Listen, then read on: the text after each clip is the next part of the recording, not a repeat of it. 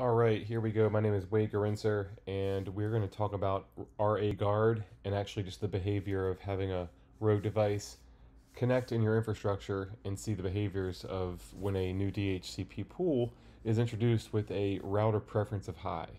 And what that happens, we'll see in the video. So for now, we're going to go over here to the core IPv6 DHCP server, enable, show run, and we're going to include IPv6 DHCP. All right, so we're running our pool for these addresses. We're going to just do a show run. It's real quick in the beginning. So our prefix is the 2.1.1.1.1.64, and not much else is going on there. As far as our encapsulated dot, we're using VLAN 10 .1Q10. You can see my addressing. I'm actually on this interface, sub interface. I'm as a IPv6 DHCP server from the dual stack v6 pool and the managed config flag. So we are doing a DHCP, stateful DHCP version 6. So that's good. And coming down to our switch, we can just do a quick, we're going to do a show IPv6 routers. All right, so the key thing here is this last guy. Our link local is his address, or that link local address is our router on VLAN 10 because it's a v6 VLAN. And note the preferred. If I did a control find here and did preferred, it shows up once. So note that. All right, well, we're going to come into this rogue device. It seems like the network is great. See this laptop over here? We're going to, the authorized DHCP version 6 client. We're going to do a show IPv6 neighbors. And it has the default gateway of the headquarters router and show IPv6 interface brief. We see as well on the encapsulated interface, we have a 2001 subnet prefix, excuse me, with the EUI algorithm happening, which is what we defined. So here's the trick. We're going to go over to our rogue device and start doing things. So right now we can do a show IPv6 neighbors and nothing comes up. Let's get into it. So IPv6 unicast routing, and then popping over to our text edit, you can see that we're going to mimic a lot of the same things that happened from our previous router configuration. So we're just going to go here and do a global, or excuse me, not global, but more of a Cisco internal 2001 DB8, but this time I'm going to call it bad, and then I'll also 666. Like this is not good.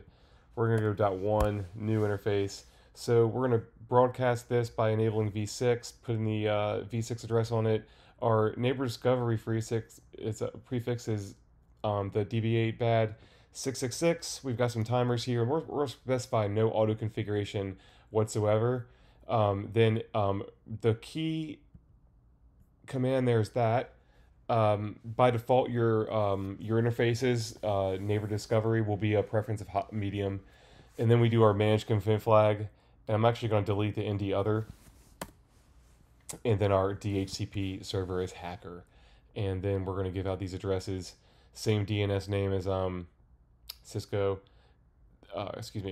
Google, and then our domain name is just, I'm going to rename that to Cisco.com, just because we're on these devices. So let's first do that real quick on the, this is the, again, we're on the rogue device. Try and move this away over here.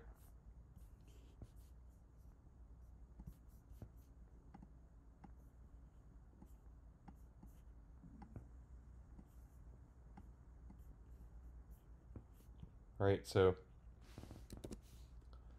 sent, and then we're going to go ahead and exit out of that global DHCP pool, and then we're going to get into the interface fast Ethernet 0/0. We're going to go ahead and no shut that guy, and then IPv6 enable, and then exit out of that. We'll go back to global configuration again, interface fast Ethernet 0/0.10. our encapsed guy. Oop, let's just go back to this guy one more time. Interface, fast Ethernet 0/0. We're going to say duplex full. Excellent. And then interface fast Ethernet 0/0.10. You can do it on the same command line.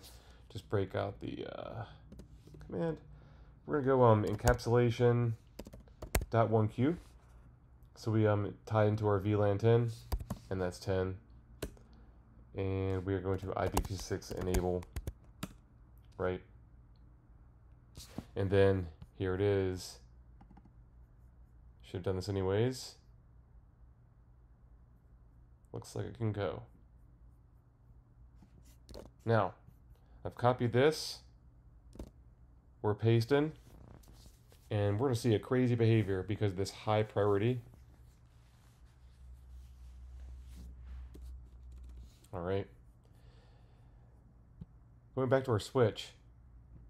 Let's check out that. Remember this mismatch on Ethernet 1. Okay, config T. Ethernet duplex full, satisfy the guy.